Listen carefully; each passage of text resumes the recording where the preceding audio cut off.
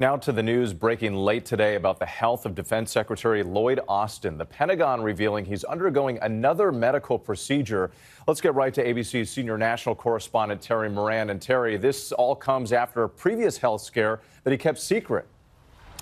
It does, Whit. Tonight, the Pentagon is telling us that Secretary Austin will undergo an elective and non-invasive procedure at the Walter Reed Medical Center. This is a follow-up to the bladder issue that put him in the hospital back in January following prostate cancer surgery. Secretary Austin has determined that since he will not be able to perform his duties during the procedure, he will temporarily turn over those responsibilities to Deputy Defense Secretary Kathleen Hicks. President Biden and Congress have been notified of this transfer of authority this time. Of course, as you mentioned, last time they weren't informed, not even President Biden.